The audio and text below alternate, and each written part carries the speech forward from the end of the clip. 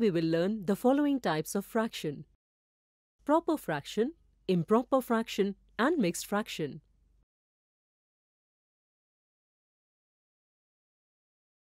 Let's start this video with an interesting question. If you have one chocolate and you have to divide it equally among 3 persons, then how many pieces will each person get? Think about it. Let me tell you, to achieve this, we have to divide the chocolate into 3 equal pieces so that each person gets 1 piece. By doing so, each person will get 1/3 of the whole chocolate. The number which represents a part of the whole is called a fraction. Fraction is expressed as numerator by denominator. The number of equal parts the whole is divided into becomes the denominator, and the number of parts taken becomes the numerator. As you can see, in this fraction, the numerator, that is 1, is less than the denominator, that is 3. Fraction in which the numerator is less than the denominator is called a proper fraction. Similar to 1/3, there are some other fractions like 3/5, 6/7, etc. Let's represent them on number line. Can you tell how can we represent fraction on the number line? Think about it. You got it right. To represent 1/3 on the number line, we will divide the unit length into 3 equal parts and we take one part of it as 1/3. Similarly, for 3/5, we will divide the unit length to 5 equal parts and we take 3 parts of it as 3/5. Similarly, we can also express 6/7 on the number line. If we observe these representations on number line, you must have understood that all fractions which are on the left side of 1 are smaller than 1, and all fractions which are on the right side of 0 are greater than 0. We can say that when denominator is greater than numerator, then the value of the fraction is greater than 0 but less than 1. Fraction whose value lies between 0 and 1 is called a proper fraction. Let's assume that you have 5 chocolates and you have to divide them equally among 3 people. Then how many pieces will each person get? For this, we have to divide each chocolate into 3 equal parts and give a part of each chocolate to each person. By doing this, each person will have 5 parts of 1/3 chocolate. Therefore, we can say that each person will get 5/3 chocolate.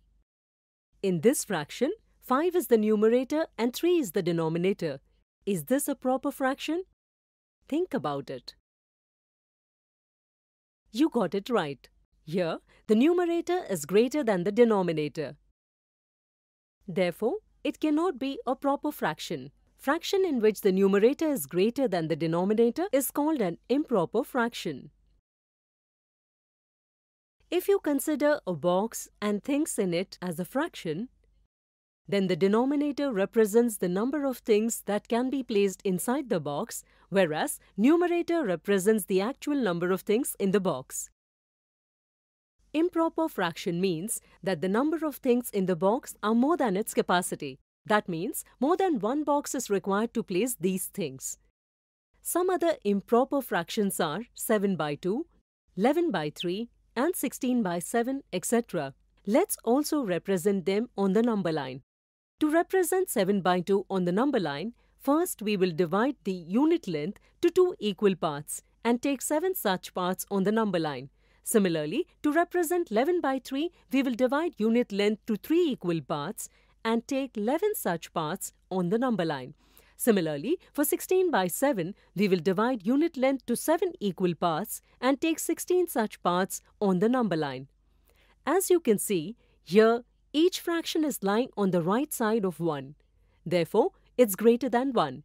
Therefore, we can say that whenever the numerator is greater than the denominator, the value of this fraction is greater than 1, such fraction is called as an improper fraction.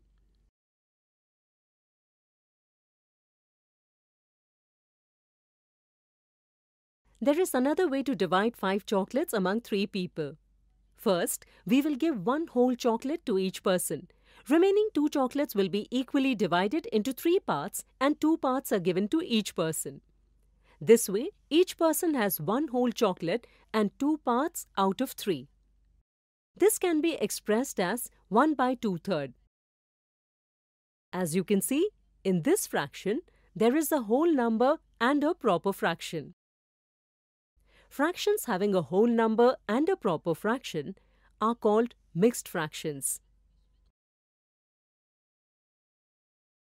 Some other examples of mixed fractions are 1, 1 by 2, 2, 1 by 4, 3, 3 by 5, etc.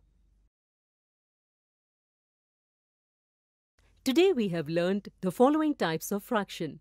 In the next video, we will see some examples related to this.